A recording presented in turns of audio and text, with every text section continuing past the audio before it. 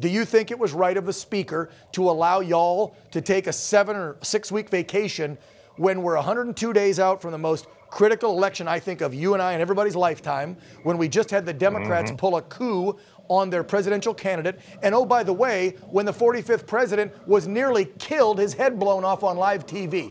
I think you all should have stayed at work. What do you think? Well, Dan, I take a little bit of a different approach and think that the less time we spend in Washington, the less we can meddle. I want the smaller government, not larger. And anyway, I don't know how the other members do it, but so many of us, we do town halls. I already did a teletown hall a couple of days ago, but then we're doing a series of a dozen in-person town halls. We call them no holds barred town halls because these are the people that I work for. We have a fast growing district, probably 900,000 now. It was drawn for 760, so you can see that growth in 4 years. And I got to go out and see my folks, 12 counties. That's who I vote for. That's who I vote for in D.C. That's who I work for in Texas.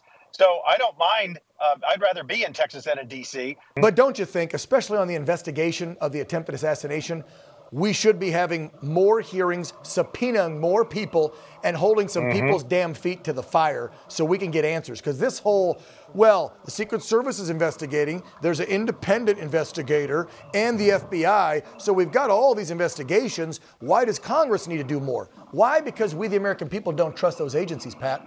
Sorry, we don't. You know what, Dan, neither do I. And that's why I was glad the speaker is going to announce sometime today the 13 members on the commission to independently and truly investigate it. And that commission work should be done immediately. For all you left-wing conspiracy theorists thinking he wasn't shot or it was plastic from the teleprompters, you can clearly see in the video the teleprompters are in full working normal order. They were not hit.